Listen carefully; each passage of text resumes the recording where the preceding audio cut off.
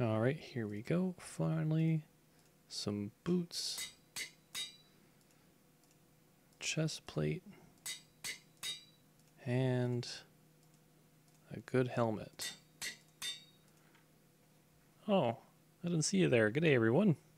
Professor Maple here. We're just back on Maple's World. I've got some mending books. I was able to finally get a mending villager after last episode. And so now, actually, I'm going to go over there. Actually, I've got to grab... Where did I put it? Where did I put it? Let's get out of F5 so I can see where I'm going here. Got to grab some materials here, because we're about to build something very important down at the villager trading hall.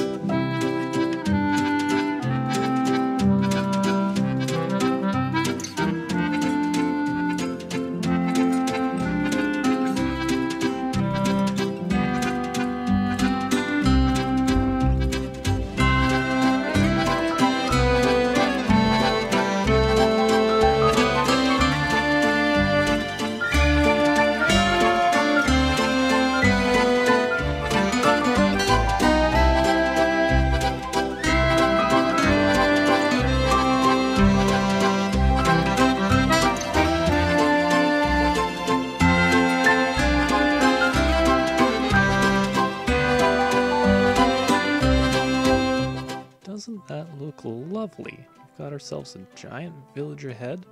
I will eventually get 3 more put up. One there, one there, one there. Just to round out all the different corners in the trading hall crossways here. But for now, I just wanted to get one up so that I can kind of get a feel for how it's going to fill the space. And I also have to do some mob spawning up top here. But yeah, if we take a look at it, even from a higher angle, this is fantastic. I designed this probably a couple of years ago now, on the Exuma Void Plow World server. Which again, thank you Exuma for having run such a good server, you and your team, back in the day. And now I finally get to put it in the world now that I actually have a villager trading hall. I actually have somewhere to put this model. In the meantime, though, I think we're gonna split our attention. Oh, we're gonna say goodbye to Mendez. Goodbye, Mendez. He's our mending villager. Yeah, goodbye to you too, Mendez. And we're gonna go take a look at another project that we're working on right now. Welcome to the Mushroom Mountains, everyone. I've been chipping away, doing some work, getting rid of all the mycelium and dirt off the island, at least above level 64, and as you could see, still lots of mycelium left over on the areas that will be grass level. So, got a long way to go still. We've always had a long way to go, but it's a little shorter now. Let's see. Yeah, compare that to what we have here. It's a lot less purple than it was, but yeah, the mycelium just comes back with a vengeance. So I think this episode I'm gonna try and take, instead of just, well, probably in between taking out the mountainous bits and all the parts above the level we want to build on, I think I'm gonna be trying to splice in some grass in here, and hopefully get that to take over instead of the mycelium. I almost wonder if these kind of little mycelium particles, the little black gray dots, I wonder if they're maybe making my frames not too happy here. Probably not, but I'm not sure.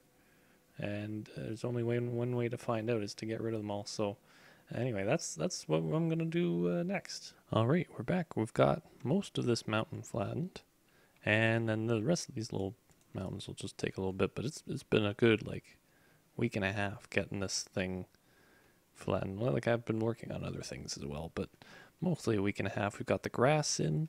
We've got that peninsula just kind of, I might leave for the moment because I might just take it out completely. But for now, we've got grass in replacing most of the mycelium. A couple islands kind of left just in case. And we're back. So I thought I recorded this clip and then I did some building on camera, some redstone, and then I either didn't have OBS set up properly or it lost my file. But I think it's more the former than the latter here. So in order for these guys to breed, we need to feed them, as we saw last episode. Shirley and Shirley, they need food to make the babies and pump them through there. So what I've done is I've set up a mechanism so that we have a dispenser up there. We'll have it fed by hoppers with food for them. And basically they're going to get that food anytime we hit this lever. You can hear the dispenser going off. It's empty, so it's not really doing anything, but this lever is going to activate the redstone. This piston pushes that redstone block up there to that one. And of course that piston up there will shove this observer into this other, above this other observer here, and they'll create a clock that just dispenses whatever's in the dispenser. So now we just have to get the feed in. In the meantime though, I've been working pretty hard on getting these villager faces done up. We've got 3 of them now. I'm just working on the 3rd here, and these guys look really funny from behind without noses. They look really silly. I'm glad they have noses. Villagers look better with noses. Change my mind. They're kind of flat without them too, so that's a little bit of depth.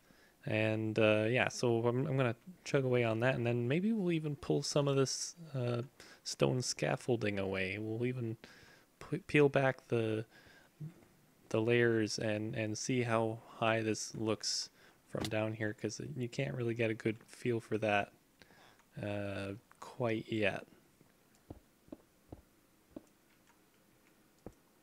There we go.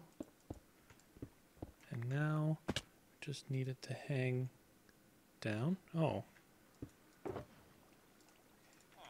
To hang down. There we go. Now it's all like all the others here. Perfect. So that is the last villager face done. By the end of the episode, I wanna get the roof opened up a bit more here, but I want to turn your attention to some of the redstone I'm going to use for actually getting basically an item elevator for the villager food. So I think what we're going to do is we're going to use a bubble column, and I'm going to have a barrel to put the food in. Once the food is in the barrel, Hopper's going to take it down to the dropper here. Comparator is going to read that there is something in there, and that'll essentially send this piston back and forth. I might see if I can add some delay in here, just so we don't have a piston powering and unpowering over and over again. But for the moment, this will work. And then what we'll do is again, observer timer, powering the upward facing dropper into the soul sand, and then up the water stream it'll go there. In theory that should work, and I'm actually just getting I did this off camera, kind of I was just in the groove building, and so now it's time to actually get the water streams in place here. I'm gonna have to move some of my, well, I've already kind of moved some of my redstone from the previous system here, because we did have, I moved this lever, basically, the lever that actually dispenses the food. Those are going to be 2 different systems, just to make it easier for me to troubleshoot if something goes wrong, or if something changes in a later update, I can come back and just change one thing possibly. That's always nice when I can do that. But oh, I thought I dropped all that redstone, or some of it. That's fine. Anyway, so yeah, we'll get this going and see where we end up in a little bit here.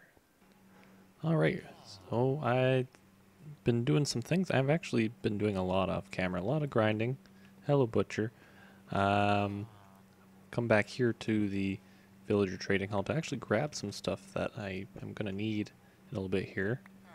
Just make sure that, yeah, okay, good. Grab the right one because they're both lime shulker boxes in the same spot. So of course that's confusing. As you can see, we've got the middle bit of our scaffolding dug out between these faces, and now we can kind of get a better idea of the scale of this area. Like where I'm standing on Y42, and this goes almost up to the surface there. There's some caves really close to the surface. When you're standing on the villager heads, you can hear mobs at night on the surface, and that's not concerning at all because I have it all sealed up, hopefully. Hopefully there aren't some caves in the back end there that connect up to this, or things could get kind of hairy, but I'm pretty sure I sealed them all up. Anyway, what we need to do, I'm going to need to sleep, because to show you the redstone, the villagers have to be awake. That's an important part of this. Rockabye Maple in the village hall. Alright, let's get this out of my... There we go. So we've got our redstone in, our clocks are in place, both here, and I think last time I showed you it was up there as well. You could see the observer little facing down. I'm probably going to put a nice facade around this. I still have to kind of design something that would look nice, or at least get a block palette together, I think, because I want to incorporate the stone bricks, but I don't want it to just be flat stone bricks. And I also need to figure out where the stairs to the upper levels is going to be. So we'll get that sorted eventually. But for now, I think we need to get this tested out here. So let's feed some villagers. Let's pop our carrots into the barrel, which is activating that clock a few times there. I can't actually tell if they're going up into that system though from here. Maybe glass would have been a better choice, but that's fine. And then so that's the elevator. Now to get them actually fed, we need this to go, and that's definitely dropping things, so that's good. How much of the food are they picking up? They're picking up most of it. I'm not seeing any on that fence post there, so they must be picking it all up. Let's turn that off, see if they decide to bring someone new into the world here. Oh, they have. Nice. Now the tricky thing is that the baby has decided to jump on the bed again and is not actually going through. That's kind of what I was concerned about. It sounds like this is... No, it's still going. I'm just going to let that run, but I'm a little concerned that the baby just sticks to the bed. Doesn't actually end up in our system here. I already had one villager try to... One of the Shirleys tried to escape before, and I had to maneuver some pistons and stuff to get her back in, but now I'm concerned that we're not having enough villagers leave. I'm having the opposite problem. So I guess that's fine for now. I'll sort something out for that. In the meantime, let's see, we've got our villager heads, we've got our stuff, I've slept. I think it's about time I get used to using this water drop here first. There we go. And I'm gonna pop over to the thing I've been working on since last cut there. Alright, this is a climb I've done a few times here. And as you can see, look at that. Look at where that mountain used to be. Look at where it is now. Look how flat all this is. So this is going to kind of be our base level to build the island on. If we look at the map over here, which I tried not to get too far away from before we got too far into it. So yeah, all the mountains are gone in about almost half of the island, about 2/3 of the island, just flattened, and we've got grass growing in, and grass being cut outside. But you know what? That's fine. We're in the city. That happens. I'm just gonna put up with it. But yeah, we've got grass going in. I think what I want to do is, and we're gonna just turn this map so it's facing this way. No, this way. There we go.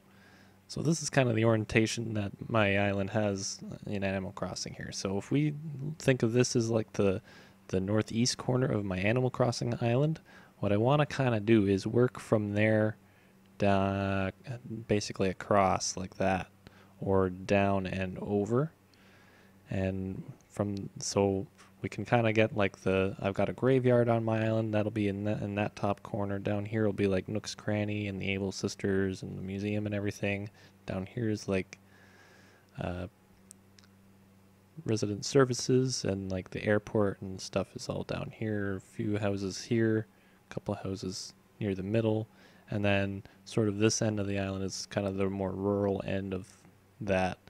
So I think what we're going to do is we're going to get started on some of the terraforming here.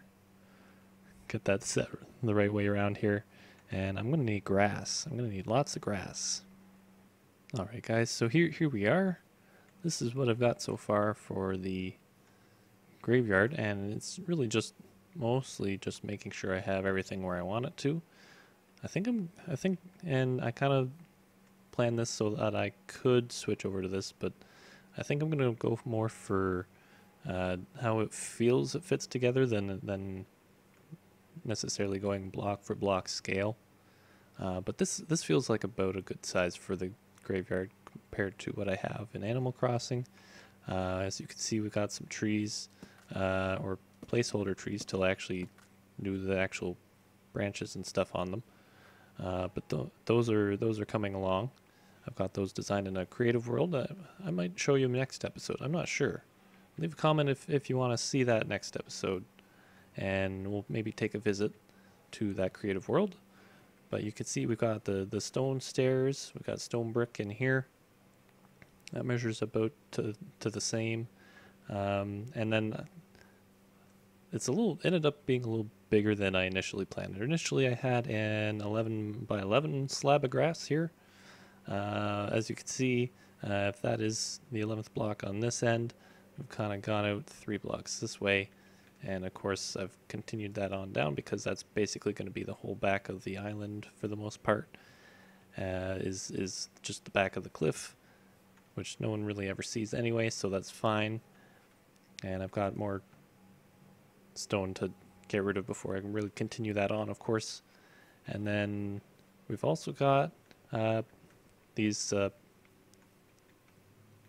walls here, these andesite walls with the iron bars. Again, a lot of the creative stuff I've been testing for this is in 1.16 snapshots, where these walls are flatter when they're not really connected to much, and the iron bars, they actually connect to the walls beside them. So this will look better as of June 23rd, when Mojang have announced that the update will drop, the 1.16 update. That's exciting to me. They announced yesterday, day before, recently, and this week, and I'm super excited for that. But yeah, so we've got that going on. I'm gonna be kind of using this kind of 6 block section here. I didn't have sand on me at the time, so I used glowstone, but we'll be measuring this out so that we have a beach that's about 6 blocks wide, more or less the whole way of the island. I might have to take that section of grass just completely out, and that's fine. I kind of saw that coming. But yeah, we'll have to figure out how to light this section. I do like the grass being a little grayer and darker because it fits the graveyard feel. It's not going to fit the rest of the island, which is why we have this nice, vibrant, bright green going on here. That's wonderful. Let's see, what else have we got here? We've got no, that's pretty much it. I'm gonna work on this a little longer. We're gonna have to wait till the 23rd to get some of the little accent pieces, some of the rocks, the darker rocks by the ocean, or I'm gonna use the blackstone, the 1.16 blackstone. So that's gonna be fun. Anyway, I'm gonna work on this off camera here in between episodes, and we'll end it here. So anyway, I hope you enjoyed this episode. Leave a like or a comment or subscribe if you want to see more, and we'll see you next time as we continue this on. Have a good now, have a good later. Goodbye.